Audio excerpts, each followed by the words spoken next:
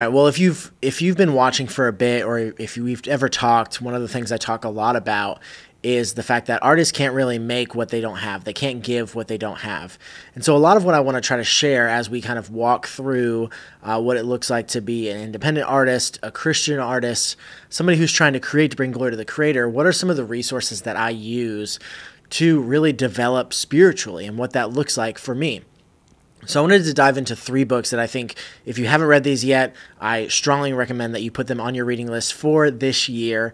But also stay tuned, because I want to talk a little bit about why that's important, why reading is important, especially when it comes to songwriters, creators, stuff like that. So first things first, let's dive into the first book. This is one of my all-time favorite books. It's a really simple read, and if you know me at all, you probably know exactly what book I'm going to recommend, but it is Psalm 23 Through the Eyes of a Shepherd. This book is fantastic. I can't rave about it more. It is exactly what it says. It's a look at Psalm 23 through the eyes of a shepherd. It's about this shepherd named Philip Keller and his research as a shepherd and as a follower of Jesus. And he uses this imagery to really just draw you into the truths that are found in Psalm 23. Literally, I've had people read this book and they're weeping, and I'm probably weeping along with them.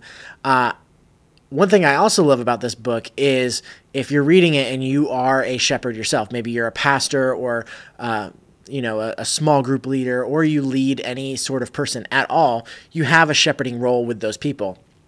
And so the beautiful way you can read this book is you can read it as someone who leads others, and as one who has the good shepherd that is Jesus. And I think that's super cool and really just brings to light some of the analogies in this book, especially when it comes to self-sacrifice and leaning into the murk and the mire that the sheep kind of go through, and really getting involved in the daily life. And I think for me, it's been really eye-opening in just how much the Lord cares for us.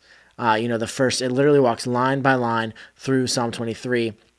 I was talking about it with some friends this week, and just how shifting and life impacting it can be when you really view Jesus as the true and better shepherd. What that looks like, his authority over your life, his claim over the things that he's doing in your life, and also the care that he has for you. So A Shepherd's Look at Psalm 23. I highly recommend this book. Again, all the links are going to be below this video, and I suggest clicking that and going ahead and ordering it and putting it on the desk so that you read it right away.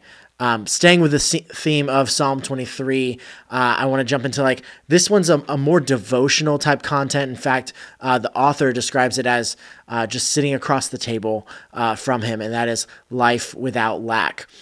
This is by Dallas Willard, a great theologian and thinker, but this is probably a little different than many other books that you might have read if you're familiar with Dallas Willard at all, in the sense that it's not super, I would say it's theologically heavy and philosophical, but it also has a lot of very conversational type content in the book itself. Like I said, at the very intro of the book, he says, I want this to feel like we're sitting at a table. And that's what I love about it, because the part I've really struggled with Psalm 23, that verse in particular, is that I have no need, or I have no want, or I am without lack, that second part of verse 2.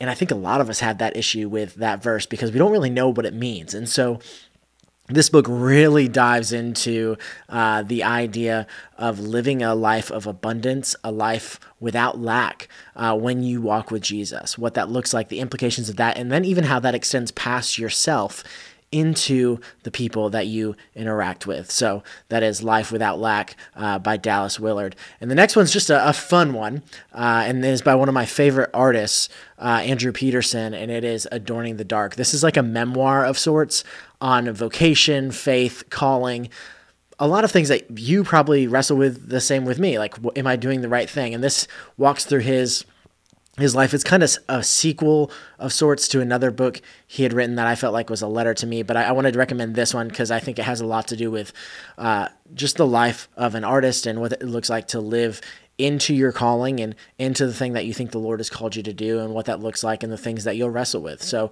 Adorning the Dark, Andrew Peterson. Also, if you haven't heard any Andrew Peterson, I strongly suggest you go out and listen to his music. It is killer. So again, quick review That is Psalm 23.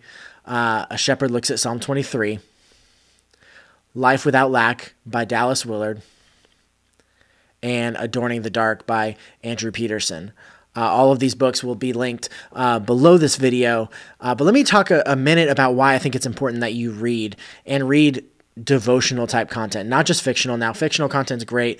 If I'm being honest, I don't read a ton of fiction, and that's probably to my detriment.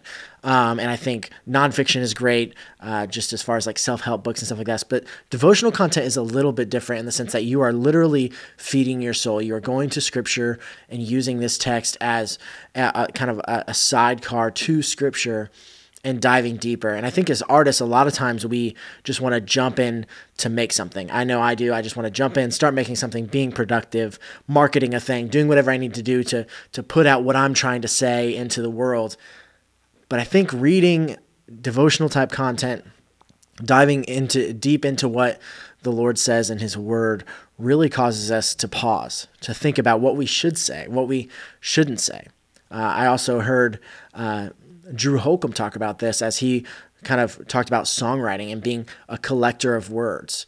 And now I don't think we should just read devotional content so that we collect words and collect phrases and collect thoughts, but I do think it is part of it. We begin to speak and talk and sing about what we're digesting. And so we need to make sure that we're digesting the right things.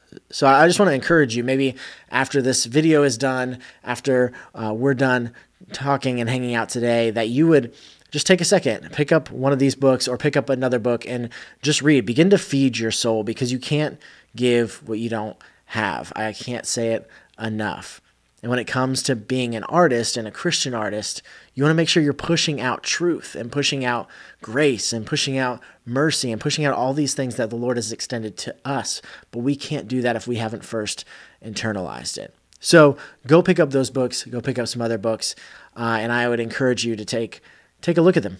Take a second, read, digest, and maybe ask the Lord what He's asking of you today.